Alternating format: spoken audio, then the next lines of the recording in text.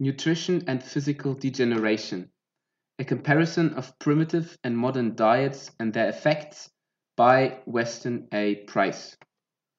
Foreword by Earnest Albert Hooton. Foreword. There's nothing new in the observation that savages or people living under primitive conditions have in general excellent teeth. This fact is a matter of record based upon casual examinations of contemporary primitives made by travelers, explorers, and scientists, and established with better documentation by the studies of teeth preserved in skeletal collections of savages recently or more remotely extinct.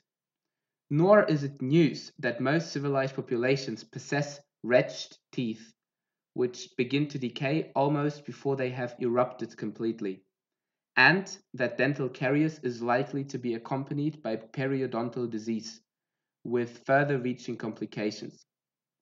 Indeed, this has been a matter of grave concern to the dental profession for more than a generation, and rightly so.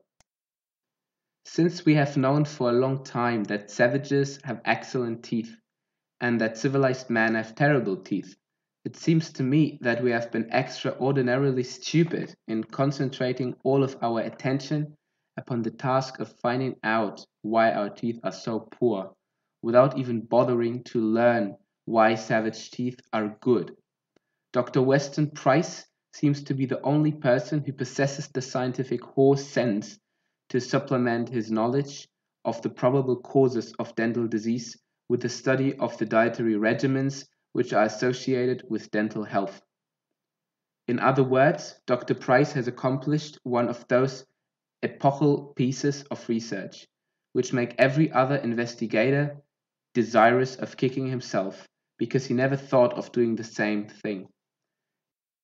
This is an exemplification of the fact that really gifted scientists are those who can appreciate the obvious. So, Dr. Price has found out why primitive men have good teeth and why their teeth go bad when they become civilized. But he has not stopped there. He has gone on to apply his knowledge acquired from savages to the problems of their less intelligent civilized brothers. For I think that we must admit that if savages know enough to eat the things which keep their teeth healthy, they are more intelligent in dietary matters than we are. So I consider that Dr. Price has written what is often called a profoundly significant book.